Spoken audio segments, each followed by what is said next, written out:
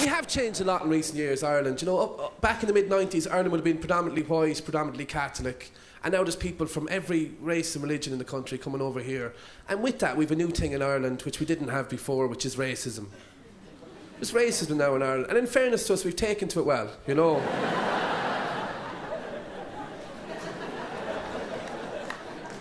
And people are saying racism is caused by this and the economy, and racism is caused by that. The real reason for racism in Ireland is the foreigners.